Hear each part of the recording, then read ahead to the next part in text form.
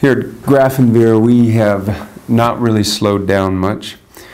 There's a little bit because the major construction is not as fervorous as it was before. We put in 1.1 billion worth. We've still got 50 million next year and still several $100 million of MILCON in the out years to realize, including a new central issue facility for our troops. We have 2 full combat brigades here in Grafenwoehr and the largest live fire training area outside the United States, and there are projects to go in there. My staff, the DPW, has not grown nearly as quickly as our buildings have grown. The Grafenwoehr side of our installation, the main post, went from about a full body of 800 active duty soldiers to 3,000, so we've increased quite a bit here. We have the largest Army PX and commissary in USAREUR. I was the chief of EBG for the Garrison, and I worked directly with the Corps of Engineers and the Baudienststelle, which was a special office of the BAUAMT created specifically to handle all the EBG projects. And we considered ourselves one team. It was invaluable to have everyone together, but you can't just put people together and expect it to work. The reason this project worked, and it worked so well, is that all the people who were co-located had the ability to make decisions and make things happen. If we had problems, we could pull the leaders from the Corps, the leaders from the Baudienststelle, and myself together, and we could chart a course of action and make it happen literally immediately when anything came. And I pushed very hard after I left the EBG cell and became the DPW to keep the Baudienststelle here as a permanent party for the continuing construction. And that appears to happen, although the Baudienststelle went from its own office to become a field office of the Omburg. But our continued relationship is great. In fact, recently when I went with our main project manager from the Corps of Engineers to a meeting, we introduced him as part of our team.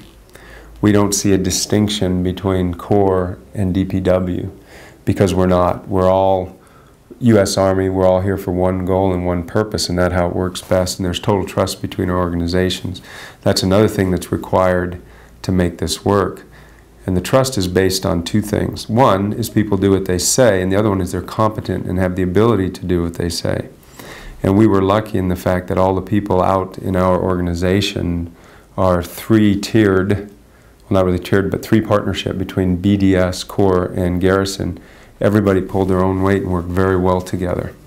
In fact, we're the model for the U.S. Army for this kind of stuff, and we've already given guidance to Vincenza, who's coming online with their EBG, and Camp Humphreys will be having their version of EBG, maybe EBV for Vincenza or EBH for Camp Humphreys in Korea. And to date, we are still maintaining that partnership, regularly go to the Corps and have meetings and partnerships because we've still got probably well over 100 projects going on aside from the EBG and the large MILCONs. There's 150 housing revitalization in Vilsec and numerous other projects.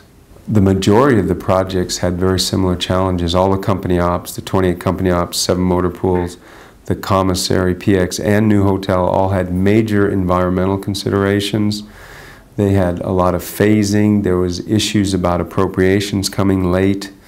There were a lot of differing site conditions, changes required during construction, changes such as the regulations for the secure rooms, Class 5 doors in particular, changed.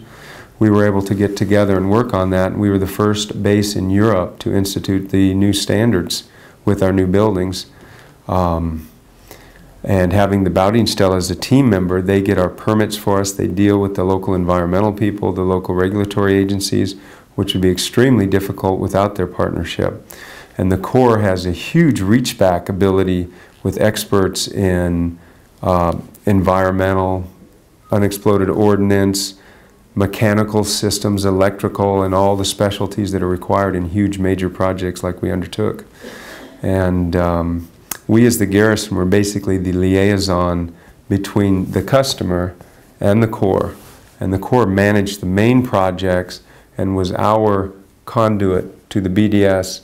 And although we shared information freely among all of us, any actual contractual issues or management of the contracts was strictly kept from us to the Corps to the BDS. We never circumnavigated that, because to do that, then people wouldn't know what was going on, and you create real problems. And there's been places I've worked at in the past where people don't use the chain properly. And of course we could do that because all the professionals at the Corps knew what they were doing, and like I said, we had that bond of trust that made it work. Whenever you have a new systems, especially the new mechanical heat recovery systems that are technically as advanced and new as we have, there's always hiccups in the beginning. But probably a lot less than would be normal, although the occupants wouldn't think so. We had to train a lot of our people in the maintenance of the new systems. But once we got through that initial commissioning and had things going, they've been pretty smooth. Things have been working very well. They're higher energy efficient buildings with energy efficient windows, and saves the Garrison in the long run a lot of money in just energy costs.